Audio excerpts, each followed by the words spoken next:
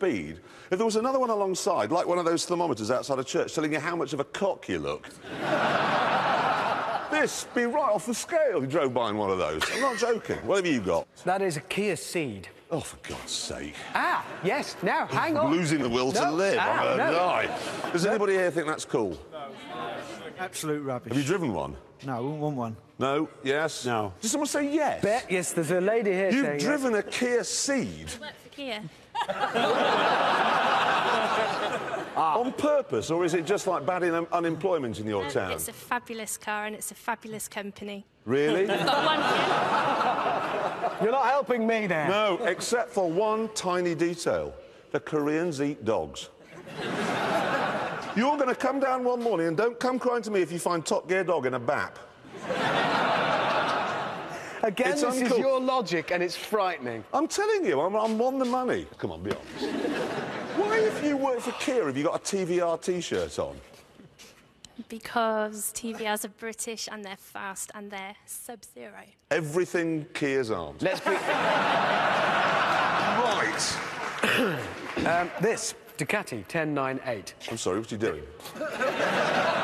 It's a Ducati 1098. I'd like to put it forward to go on the board. In fact, I'd like to put it in the cool... I seriously, no, there's every reason why this is a very, very cool bike. It's an Italian superbike, but it isn't just technically very, very clever. It also looks beautiful.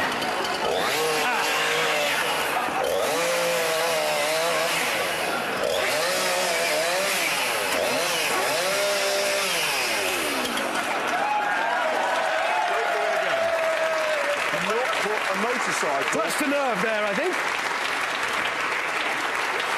Did that touch a nerve? Do not put a motorcycle on the board. Now look what's happened. I'm sensing disagreement Run. from you. Run or you'll be a lot shorter. I'm going to... Now, earlier on, Richard Hammond and I were attempting to prove John F. Clarkson wrong by turning a Reliant Robin into a space shuttle. And when we left the action, it was all going terribly well.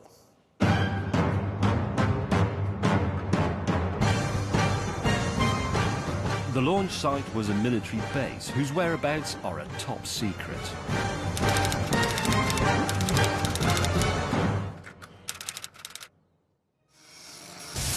The build began, and soon the main fuel tank was assembled and attached to the launch pad, together with the solid rocket boosters.